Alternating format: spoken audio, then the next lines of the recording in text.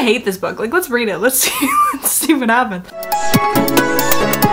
Hey, hi, hello, how are you? I'm Pia. As you might have guessed from the title of this video, I'm going to be reading Fourth Wing in this vlog. I am so excited. I am not a big fantasy reader. I read about 10 fantasy books a year, and now out of like 200 books, that's not that many in the grand scheme of things. So I am a little bit of like, not even a beginner in fantasy, it's just not really my genre. It's not my favorite thing to read. You will see, like, if you follow my Goodreads or like if you've been a long time subscriber, you know that I do enjoy fantasy. It's just not really what I gravitate towards. Not usually that impressed by it. But I'm gonna be reading Fourth Wing because it is just like the book right now.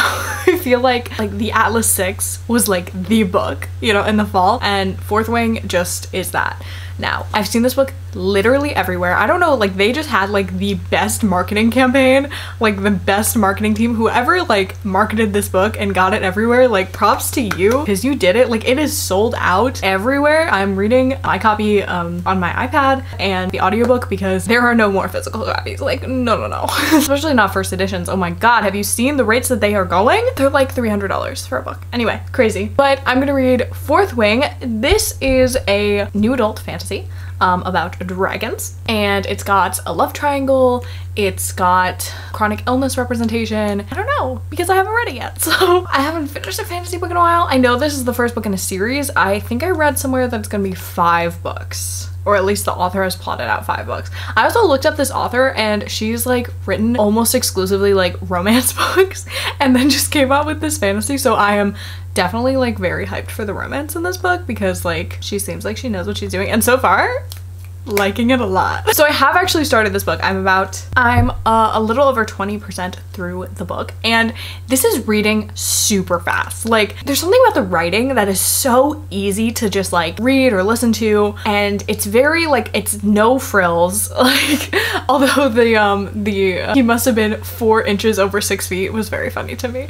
Like, he's 6'4", like, what do you mean? Yeah, and I like the way that it has like these new like worlds and politics and like this whole universe that it's bringing you into, but it uses such like contemporary language. I really like that it fuses the jargon of fantasy books with just like, they say normal curse words, you know, like that's like something I really like. Like, sometimes I like when they come up with their own like words for stuff, but in terms of like getting acclimated into a book really fast and like feeling like you know what's going on from the get-go in a fantasy book is really hard for me. And because it has these elements that are like very recognizable of like, you know, a mostly contemporary reader, I really like it. So I'm really like, I know a lot of people have been comparing it to like ACOTAR, and we all know I hated ACOTAR, but I'm getting like Divergent vibes from it. Like, I think like anything that was like your first like dystopian or fantasy book that you fell in love with, or it's just entertainment value, I think what you might compare this book to, because it is so cute. Like, even like the Hunger Games, like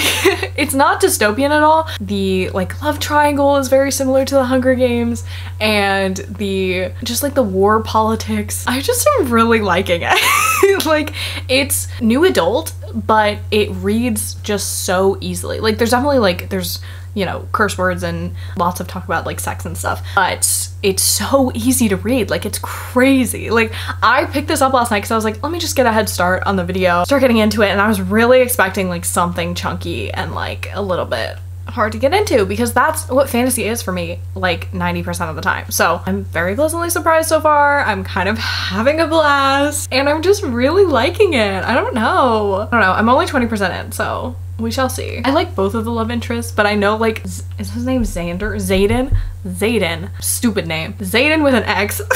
He is definitely going to be the main love interest for our main character. But I always like the like cute little like childhood best friend to lovers. I like that one, so I'm kind of rooting for that, but I definitely see the way that the author is like steering us away from that. So it's fun. I like it.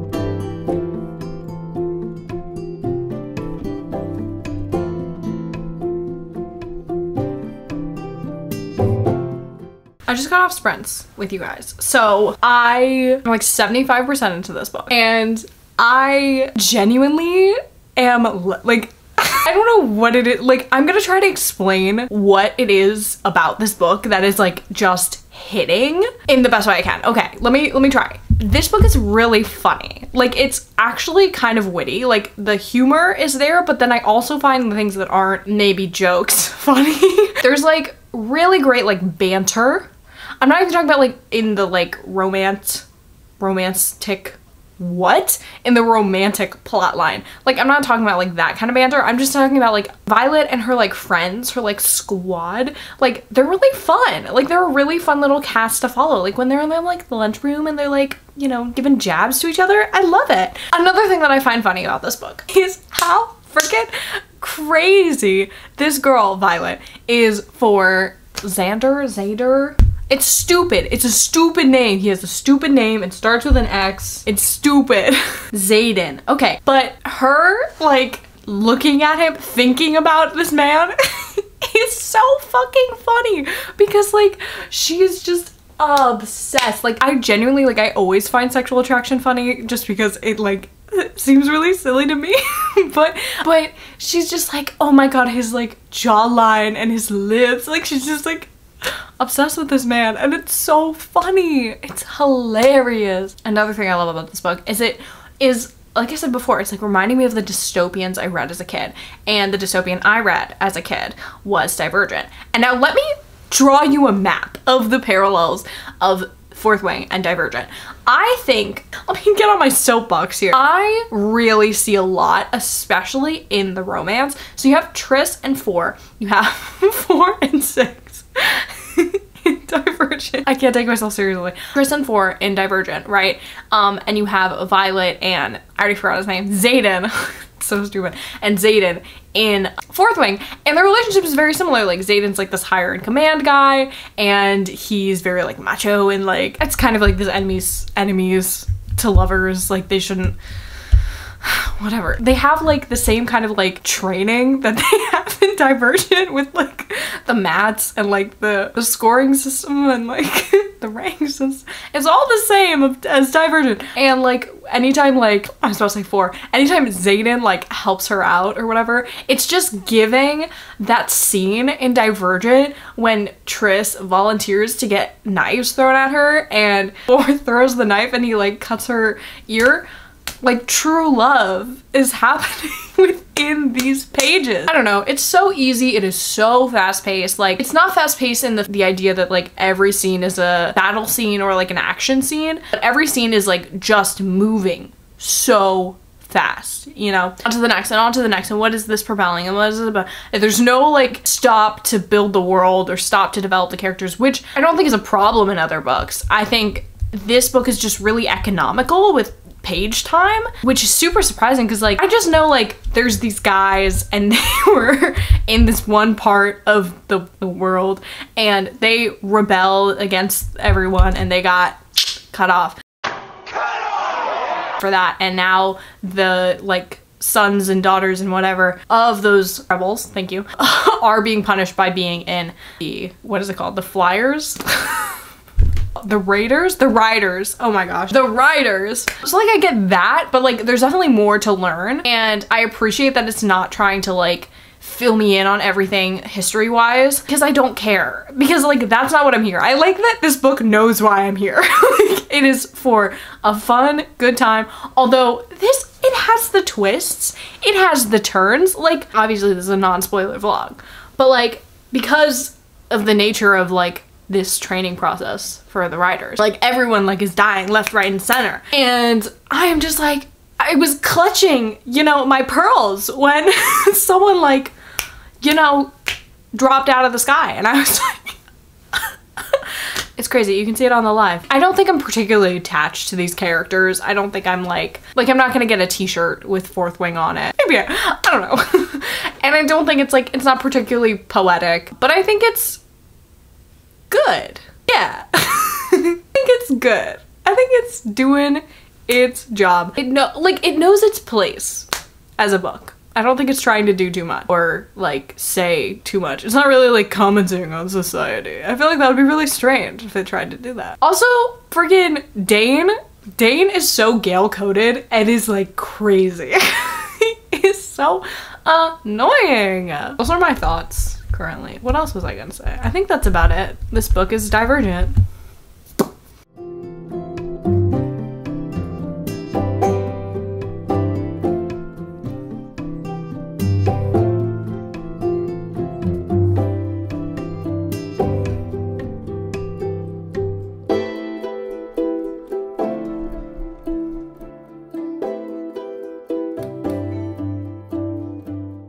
So, I have finished Fourth Wing. I just love it. Like, okay, let me tell you about the things that I kicked my trash. Let me tell you about the couple of things that I don't think worked with me. One, the sex scenes. Didn't need them. Didn't need them. They were long. They were long. They are some people's thing. They're not my thing. I thought they were gonna be fade to black and the chapter ended and then it continued in the next chapter. And I was like, okay. Anyway, I think everything in this book happened kind of the way I thought it was gonna happen, which by no means like means this was a bad book.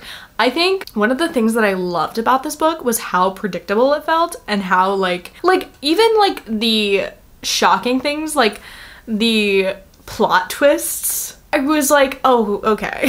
Like, of course this would happen. But it was like so satisfying because like this was a really like engaging story, I guess. Me throwing in compliments when I'm supposed to be talking about the things I didn't like about that. Hold on. The other things I didn't like, I think, honestly, hear me out. Am I a writer myself? Yes, I am. So I am always thinking about like, how would I have written this?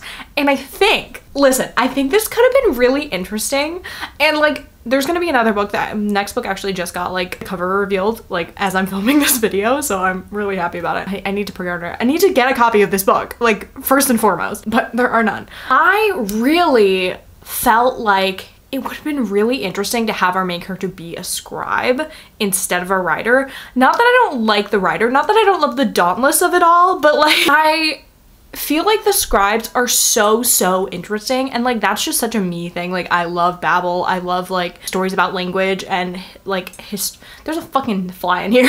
History and storytelling and stuff like that. Like I love stories about storytellers, so that's like a very personal thing that I kind of wish was a thing in this. Like not to say that I don't love like the dragons and the writing and the like kooky crazy little challenges that they go through, but I feel like it would have also been really fun to like have a main scribe character or something like that. I don't know. To hear that perspective I think would have been interesting. The last thing I would say, which is not a spoiler if you listen to the audiobook, because you will see that the audiobook has 2 narrators and you're listening to the book and you're like, that's funny because this is one freaking woman. That's a spoiler. Okay, it's like a mild spoiler, but it's not anything to do with the plot. It's just that there's one chapter, there's a single chapter in this book that is from Xaden's perspective, and I was not vibing with it. This is not a perspective I care about. Throughout this book, I don't personally care about these 2 main characters. I don't really.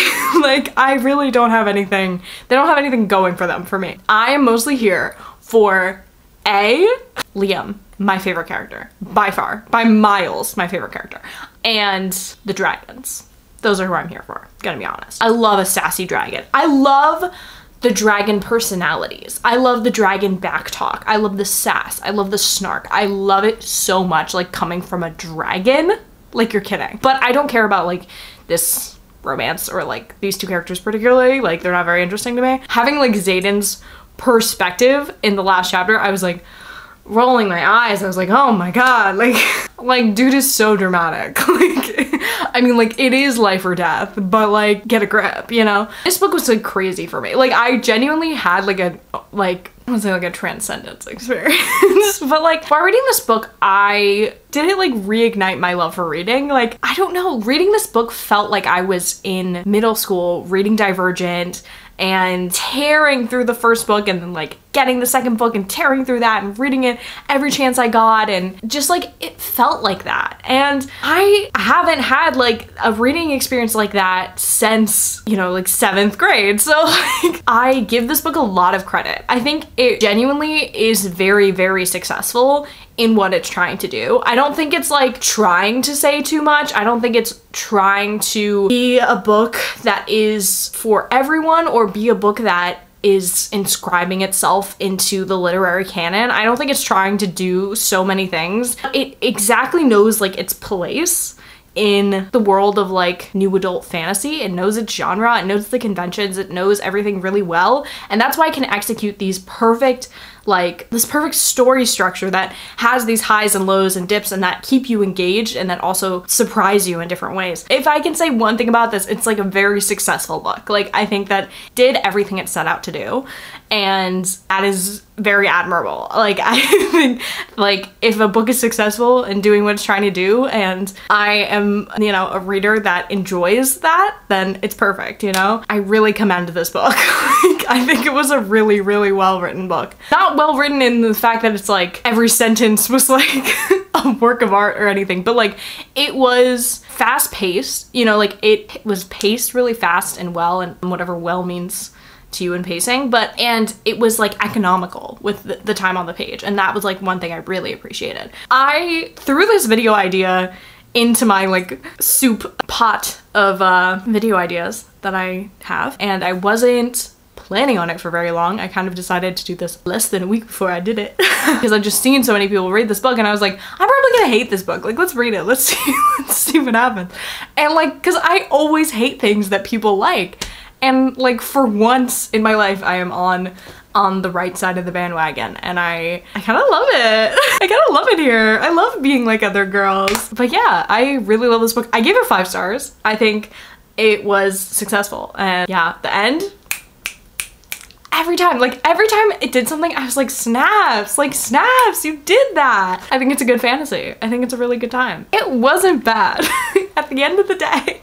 Yeah, so that's my review of Fourth Wing as a non-fantasy reader. I would say, as speaking for the non-fantasy readers of the bunch, if you have enjoyed fantasy in the past and you just don't read it a lot, I think you should try this one out because of the things that work, because of the fast-paced nature of it, because of the easy to follow storyline, but has enough like twists and turns to keep you engaged. I think it has the makings to be something that like people who are not super well versed in fantasy or like really avid fantasy readers would really enjoy, speaking as one of them. I think that if you read a lot of fantasy, it might not be that exciting. It might not really like hit, but I don't know, I can't speak to that, but I would just say like, because it does like feel very like other girls. Because it did feel like predictable in ways that I personally wasn't bothered by, but more like fantasy lovers might not enjoy. So I'm not sure how big fantasy readers would feel about this book. So you have to check out a more fantasy reader type of booktuber for a review on it. But yeah, I think non-fantasy readers, I think you should check it out. If you like fantasy but you don't read a lot of it, I think it's definitely a fun one. It was really, really fun. It was a wild ride and I really enjoyed it. I'd recommend the audiobook and the physical book as well. Mostly the pairing of it, because there are like lots of internal dialogue, and internal dialogue is what I mean. To make sure you understand like the character voices and like who's speaking at what times and whatever, and like what is internal and what is external. You'll understand what I mean when you read the book. But having both is really helpful and is my personal preferred way to read anyway. But yeah, I'm gonna go try to find a copy of this book. Wish me luck. If you want to send me one, my Amazon wishlist is always down below. And I hope you enjoyed this video. Make sure to like, comment, subscribe, do all the things, and I will see you in my next one. Bye.